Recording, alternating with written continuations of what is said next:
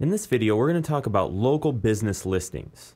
And local business listings like Yelp.com, CitySearch.com, YellowPages.com, and Google Places all have a really big impact on the traffic that's getting sent to your local business. Because basically what they do is they feature your address, your contact info, and any customer reviews. And more people are using these services to find businesses while they're on the go. So because of that, it's very important that you make sure that your local business is listed with all of these services, or as many as you can get out there. If somebody's using one of these services and they're searching for something, for instance, a coffee shop, and you own a coffee shop but you're not listed on any of these business listings, when they search for a coffee shop, your place of business isn't going to come up and they're not going to come to your store. So as you can see, it's very important that you get on as many of these listings as you can.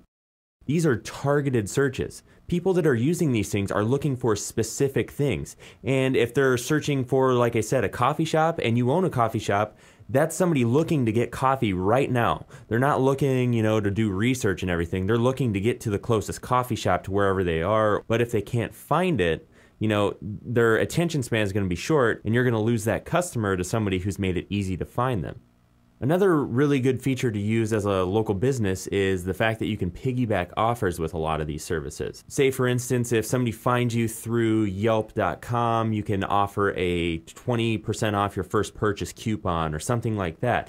And that way it entices them to come to your local business even more than just having the information accessible easily.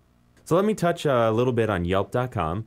Yelp.com's been showing some pretty impressive numbers over the years. It says that Yelpers have called a local business every second through mobile apps. That's pretty huge right there. So they're using Yelp to find all these places and then they're calling them through the app. So as you can see, you definitely want to have your information available there because that's a lot of people using it. And then 35% of Yelp searches were from mobile apps. So over a third of the searches that Yelp reviews were from cell phones of people on the go looking for places specifically. So this is super targeted traffic on foot. So they're looking for your product or service while they're out there. And then taking that one step further, every other second, a customer generates directions to a local business.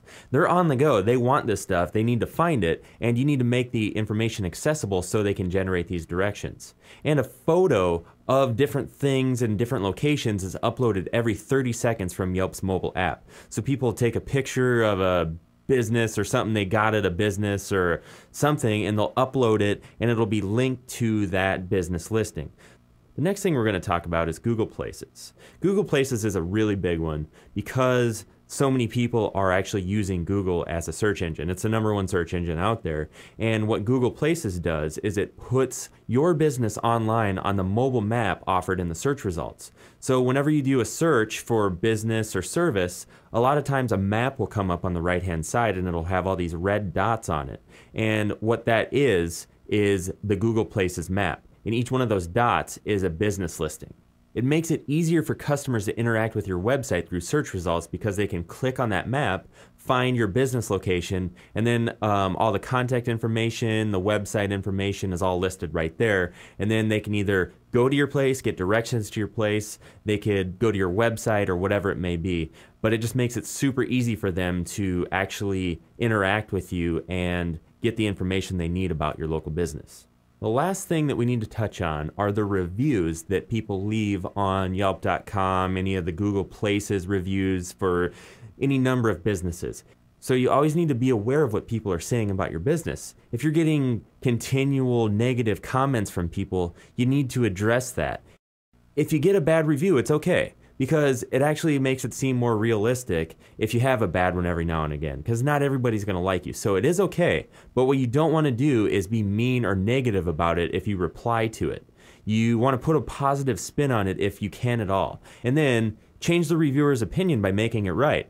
Maybe offer them a coupon or a free dessert or some free service or whatever it may be. Just, you don't have to give up the farm, but maybe offer something for their trouble, something that they'll find useful and that other people can see you offering them. And then that will be like, oh, well, wow, they're really all about their customers because this guy was complaining and they made it right. That's awesome.